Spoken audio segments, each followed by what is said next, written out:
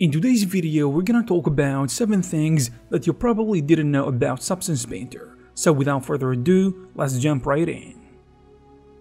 Number 7, it was acquired by Adobe. Back in January 2019, Adobe announced that it had acquired Algorithmic, the company behind all the Substance tools and Substance Painter itself. A move that made a lot of sense at the time.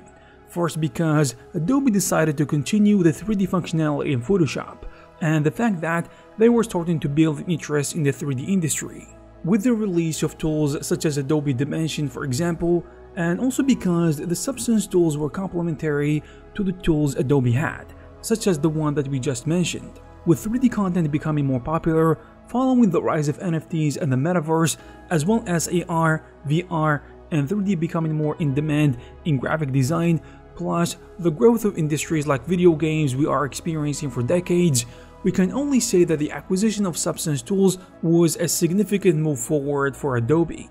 Many more Substance tools were released after the acquisition, such as the recently published Substance 3D Modeler and Substance 3D Stager. Also, Adobe permanently turned off access to all Substance accounts, including the old Substance Share website, and of course, they did not disappoint, and it took them no time to transform Substance to their subscription-based model. So now, all subscriptions and software are purchased and managed via the Adobe accounts. Number 6. Substance Painter wasn't the main product of the company. Substance Painter wasn't the main product of Algorithmic, since their main product was Substance Designer, which is a node-based software that is made for creating tieable materials and textures. It all started between 2010 and 2012, when they began getting the attention of 3D artists and the industry as a whole, after integrating the Substance toolsets into various 3D software for free, which was also the start of the first versions of Designer. And in 2013, with the help of some of the deals that Algorithmic signed with some of the big developers such as Naughty Dog and Ubisoft, they began to work on Substance Painter 4, which later became the first commercially successful software. A big reason for the popularity of the software was the physically based materials, which were starting to become the standard following the debut of the latest generation of consoles at the time, such as the PS4 and the Xbox One, putting Substance Designer directly inside multiple AAA productions, as it was the first PBR-ready texturing tool that appealed to the industry at large. That success later led to the creation of Substance Painter, which was intended to be a feature within Substance Designer 5. However, that eventually turned into a standalone software because it made far more sense for the company, and with Substance Painter's success, it's difficult to argue with that decision.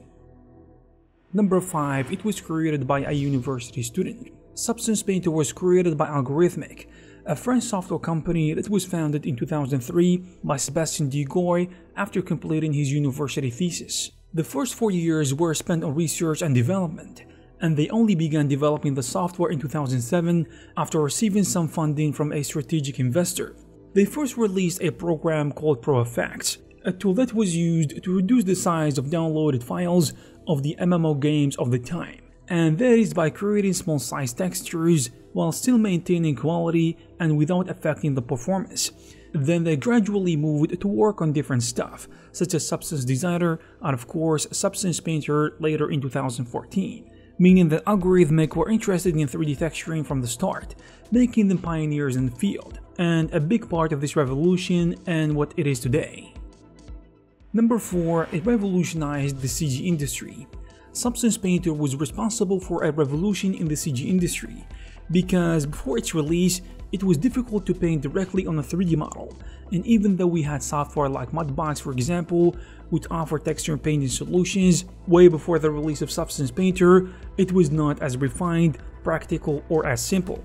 Algorithmic with Substance Painter solved a big problem that other software and industries had for a long time, and with all the tools it has that are available to help us achieve photorealistic results rapidly.